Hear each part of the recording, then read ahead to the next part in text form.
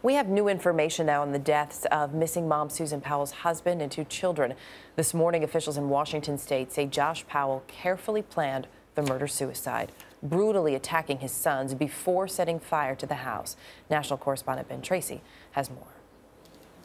As arson investigators continue to search through what's left of the Powell home, the medical examiner now says 7-year-old Charlie and 5-year-old Braden Powell suffered chop injuries to their head and necks. The sheriff says their father, Josh Powell, then started the house on fire. We found 2 5-gallon cans of gas.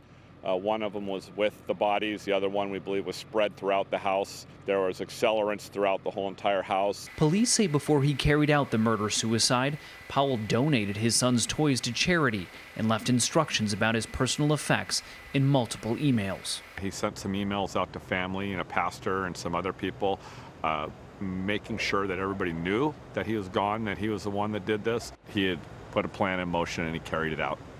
Powell had been under police scrutiny following the suspicious disappearance of his wife, Susan Cox Powell, from their Utah home in December 2009. 6 days ago, he lost a battle with Susan's parents for custody of his sons. Just senseless, slaughter of 2 innocent children. Chuck and Judy Cox say their grandkids were at their home playing before Sunday's court-ordered visit with Josh. They were having a good time. They didn't want to stop and go see Daddy today. They had seemed to be losing interest in going to see him. It was Judy who talked the boys into going, and she says she will have to live with that regret. Yeah, because look what happened. But I knew that they're supposed to be able to see their dad. There was too many warning signs that I feel were known, but due to legal limitations, were unable to be acted upon.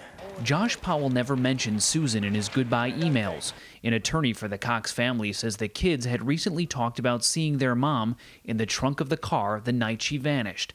He also says authorities told the family that Josh Powell was likely to be arrested in the coming months. One of the things that was done here was he destroyed the evidence. And as callous as that sounds, he destroyed the evidence because those guys could have been the best evidence against him. For CBS This Morning, I'm Ben Tracy in Los Angeles.